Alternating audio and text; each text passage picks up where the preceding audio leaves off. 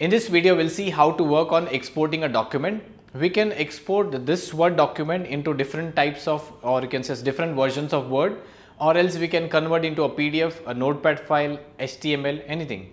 So let us see that we are going to see how to work on this export document. First one, create a PDF or XPS document.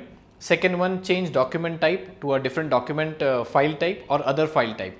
So I'll start with the first one, how to create a PDF file.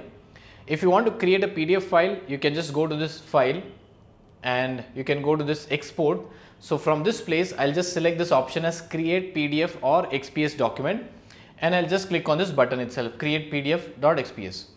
It will ask me the location of the file. Where do you want to save this file?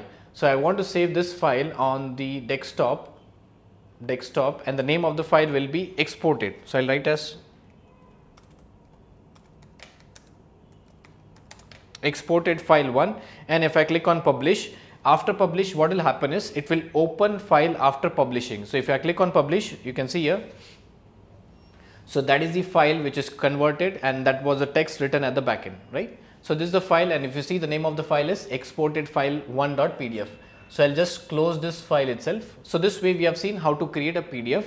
Let us see the second type of exporting document, that is document file type.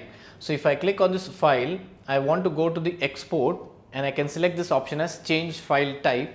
So in this change file type, I can convert this Word document into previous Word document. You can see that's a previous Word document version 97 to 2003. If I want to create this document version, I can use this. I want to create a template, I can use this option. If I want to create an open document text, I can select this one. And there are some more other types of formats which I can use. Let's say, for example, simple plain text. If I want to convert into a notepad, I can use this option. A web page, rich text formatting. Out of this, I'll take one example, that is plain text. So this file will be converted into a plain text, and I'll click on save as. So save as, again the same thing. It will ask me where do you want to save this. So I'll save on the desktop. Name of the document I'll write as exported notepad 1.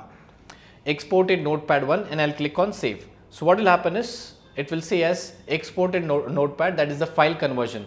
So I'll just click on this OK, because it will convert automatically. Click on OK, and that notepad is created on the desktop, right? So I'll just go to desktop and open that notepad on this desktop. Yeah, that's the notepad. So first I'll show you in the Word document what is the text. Below this I have written some text. You can see this. There's a huge text at the back end, and that text has been converted to notepad. In case if you have some images, pictures, charts, videos, that will not be converted. It only converts the text which is given there.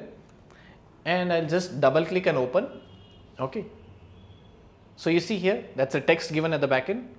So it has converted into a notepad file, right? So it's very simple and easy to work on Word, and you can use this feature to convert into different file types. So I hope you have understood how to export documents into a PDF and some other document type. That's all for this video.